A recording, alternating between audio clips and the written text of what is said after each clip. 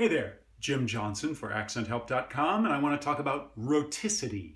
All right, so accents are usually subdivided into rhotic or non-rhotic.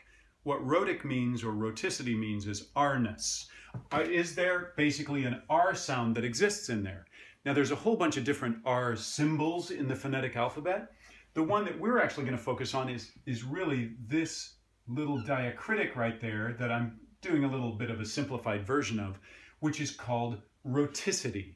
So you're adding rhoticity to this schwa sound so it becomes more like as in other,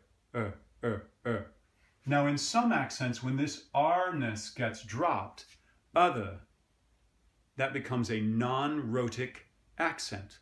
When the R is on there, as in my own speech, that's called a rhotic accent. Other, Some people make the R's even harder, and some people make the R's go away completely. So a lot of Southern accents in the States, for example, tend to have a slightly harder R that happens. A hard tongue bunching, the tongue pulling back and bunching up to make that R a little bit stronger.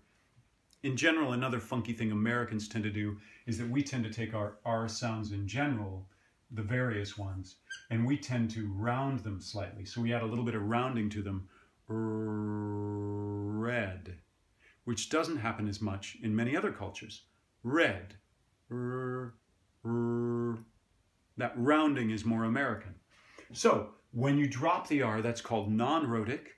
Most of America is rhotic, but when you get into certain parts of like New England, non-rhotic. When you get into parts of the South, it's mostly rhotic now, but there used to be much more non-rhotic.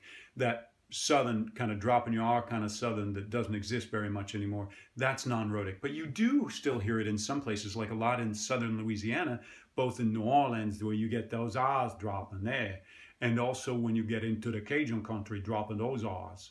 So those are non-rhotic accents that exist in the US. Also, African American vernacular tends to be, in its stronger forms, a non-rhotic accent, where the R's drop. Now, we usually associate non-rhotic with England and rhotic with the US.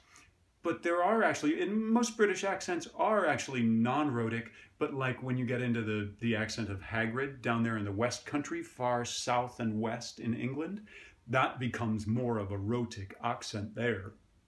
That Devon accent that you might hear in a play like War Horse or in the movie War Horse, though they did it mostly non-rhotic in that. But that is a rhotic accent in England, where we tend to think of it as non-rhotic.